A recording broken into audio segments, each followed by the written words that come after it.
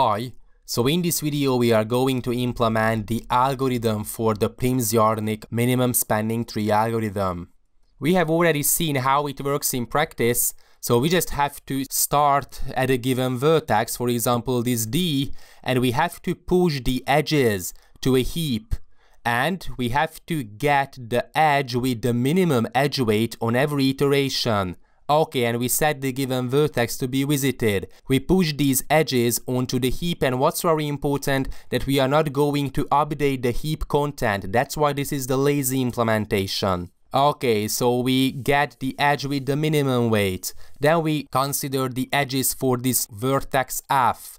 Okay, then we get the edge with the minimum weight again, and so on. So this is how we find the minimum spanning tree with the help of Prim's-Yarnik. For classical algorithm, we had to sort the edges according to the edge weight, and we had to use a union find or a so-called disjoint set data structure in order to decide whether that given edge can be added to the minimal spanning tree or not. Here, by the way, we have to check that adding that given edge is not going to form a cycle. For example, we wouldn't be able to add this edge because it would form a cycle, and in a minimum spanning tree, it is forbidden to have a cycle. So basically, that's all about the algorithm. We will have the Prim's-Yarnik with the object. Okay, we have init. Okay, with the self, and we have a unvisited list. Basically, it's going to be the vertex list. So the unvisited list is equal to the unvisited list. Then we are going to have a spanning tree, self dot spanning tree is equal to an empty list at the beginning. Then we are going to have the heap. So the edge heap is going to be equal to an empty list, because we are going to use a list as a heap underlying data structure. And we have the full cost, so the full cost is equal to 0 at the beginning. Okay, so we have a calculate spanning tree, and we have the self and a given starting vertex, because we have to define a starting vertex for the Prim's-Yarnik algorithm. First, we have this unvisited list dot remove the given vertex, the starting vertex.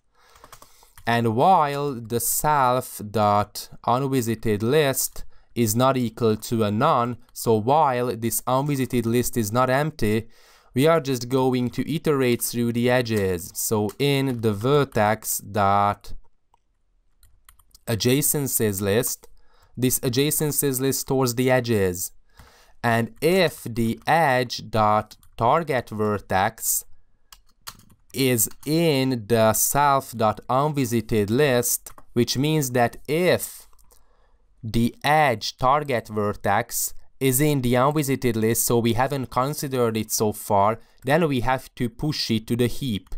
So heap q dot heap push, and we just have to use the self dot edge heap and the edge. So basically, if we haven't considered that given edge that has the target vertex, then we have to add it to the heap. And then we just select the minimum edge, and we are able to use the heap q dot heap pop. We just have to define the self dot edge heap. This is how we get the edge with the minimum weight. This is why we have to use a heap, and this is why we have to define this comparator. So we push every edge that's necessary onto the heap, then we get the item with the minimum edge weight. So it's going to be the minimum, so we add it to the spanning tree. So spanning tree dot append the min edge. Then we have to print out that the edge added to spanning tree, and for example %s again, and we just have to use %minEdge dot start vertex. Then of course we have to call the name. Then we have the minEdge dot target vertex dot name. Okay, basically that's all.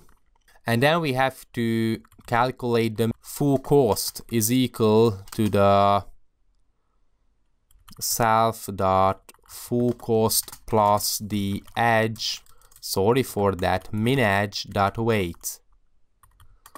Okay, and then we have to update the vertex. So the vertex is equal to the min edge dot vertex, and we have to remove it from the self dot unvisited list because we have already considered that given vertex. So remove the given vertex. Okay, so basically that's all about the Prim's-Yarnik algorithm. We are going to have another method, def, for example, get spanning tree with the self, and we just have to return with the self dot spanning tree. So we just return with that given list. We have defined this spanning tree as a list at the beginning. So basically, while there is some unvisited nodes, then basically we have to iterate. We have to consider all the edges that we haven't visited so far, push it to the heap, then we get the heap pop, which is going to return the edge with the minimum edge weight. Then we just have to print it out, add it to the spanning tree, calculate the full cost, and then we have to remove it from the unvisited vertex list. That's all about the Prim's-Yarnik algorithm. Thanks for watching.